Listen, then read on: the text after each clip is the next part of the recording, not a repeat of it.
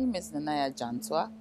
I am a Director for Public Relations and External Affairs at the Public Utilities Regulatory Commission, the PURC in Ghana.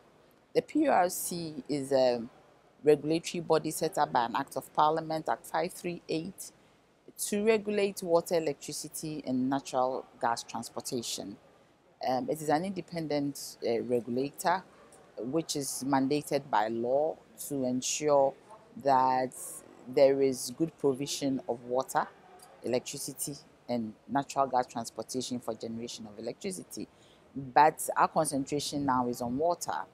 The water sector in Ghana has two regulators.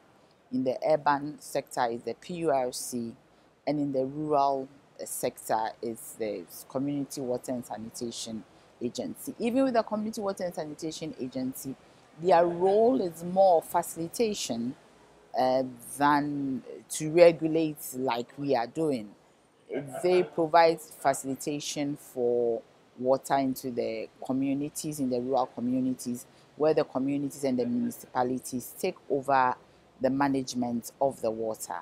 A PURC's role is just urban water. But the challenge that we face as in the water sector is that you find that because of migration and evolution, you find some of these rural communities migrating into urbanization, development, into the urban communities. So that certain areas that used to be very rural have become urban by development, by migration. And then the challenge is who provides for them. On the map, they are rural, but in actual sense, they become urban. So who provides for them? Now there's the challenge.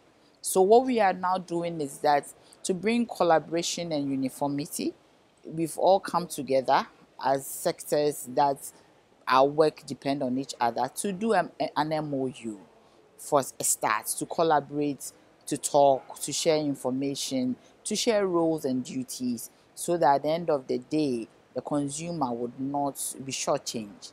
So after the MOU, then you look forward to maybe some form of legislative instrument that will be more binding for us to do what we have to do to ensure that some of these bottlenecks are dealt with.